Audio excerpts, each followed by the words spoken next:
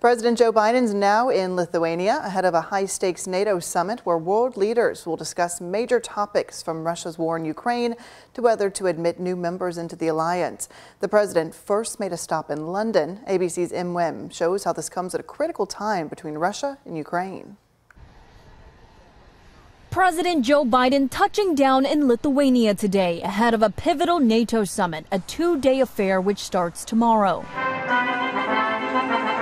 Earlier in England, Biden was given a royal welcome by King Charles III at Windsor Castle. The two leaders discussed climate change and how to help developing countries. The U.S. president also had his fifth meeting in as many months with British Prime Minister Rishi Sunak. Couldn't be meeting with a closer friend and a greater ally. World leaders this week discussing several major topics, including the latest development in whether Sweden can join NATO. The NATO chief announcing holdout Turkey has agreed to allow Sweden's membership to move forward. Now, we believe it's time to move to full accession for Sweden in very short order. This as NATO members are also divided over Ukraine's bid to join the alliance. Biden insisting it can't be done while Ukraine is at war with Russia. If the war is going on, then we're all in the war.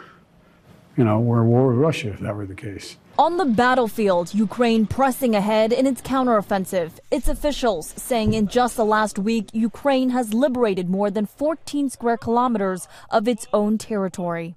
And the Kremlin just confirmed Russian President Putin did meet with the Wagner Group's boss, Yevgeny Prigozhin, days after his failed mutiny. The fate of Prigozhin and his mercenary group remains unclear. Im Wim, ABC News, Washington.